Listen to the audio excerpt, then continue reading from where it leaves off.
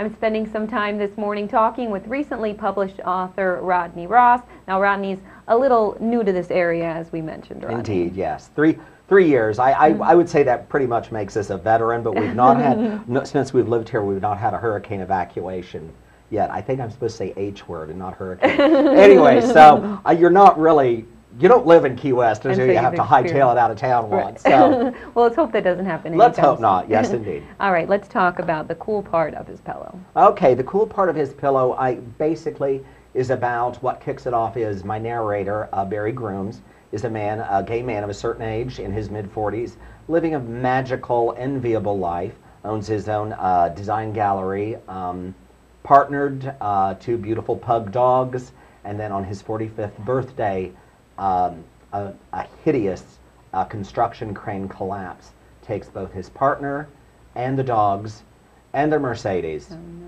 And not only that, but somebody who happened to be videotaping nearby captures it all on video, and it ends up on YouTube.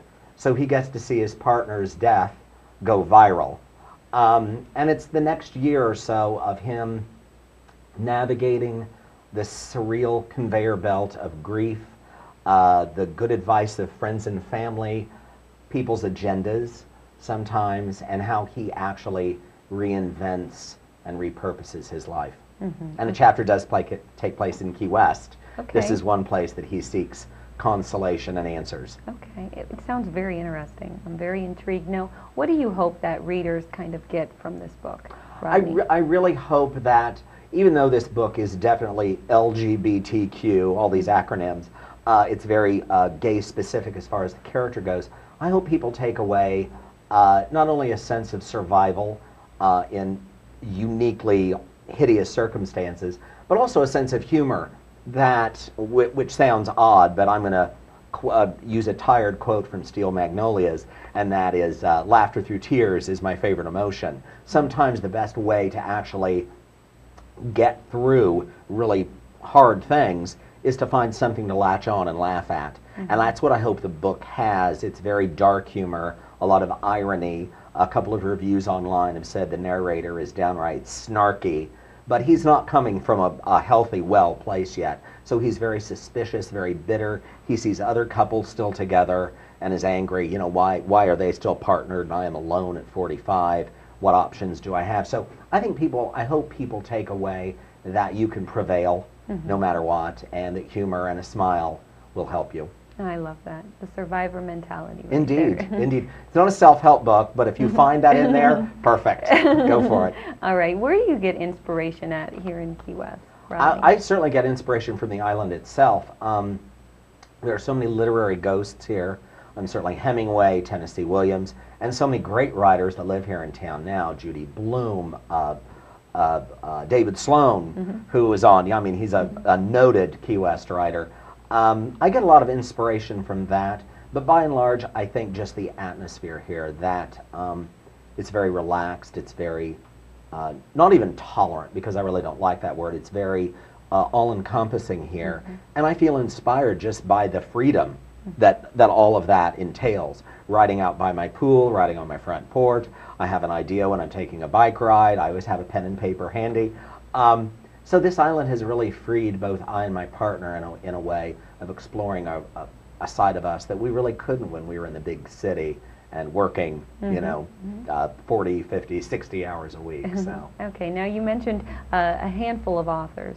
Let's talk about who would be one author, historical or living, that you would love to meet and talk with. I say this in every interview, every time I'm asked, and that is John Irving, who probably is most notably known for The World According to Garp, The Hotel New Hampshire. He has a new book called In One Person. I was inspired by him as an adolescent, and I still am. His writing is so vibrant and descriptive and vivid. He is not afraid to do awful things to his characters and watch them somehow wriggle out of bad situations or survive.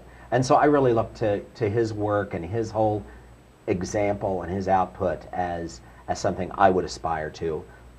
I'm a first-time author, so I have a long way to go to be John Irving or even touch the hem of his nightgown. Okay. Well, you're going to do it. You I are, hope Rodney. so. We'll see. We'll see. All right. Before we go, what advice would you have for other aspiring writers out there, Rodney? I would say beyond, obviously, writing, they should read. They should read, and they should read, and they should read some more until their eyes fall out of their sockets. You cannot be a good writer unless you're informed by other people's writing. And so I would say have your nose in a book at all times, whether it's fiction, nonfiction, biography, the trashiest beach read. You learn something from everything you write, and the takeaway from that, and for me, has been I've seen some of the pitfalls, some of the plot twists that didn't work, and so I know when I'm writing, avoid that, Rodney. Don't put yourself in a corner. I would say read.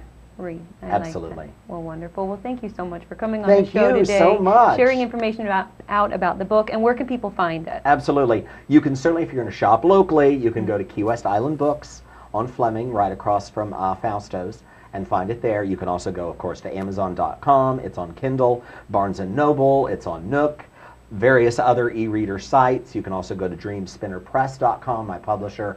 They also have it for sale. Wonderful. Check it out, or email Rodney as well. His email address is on the screen. I'm going to take a quick break right now, but I'll be right back after these messages. Stay with me.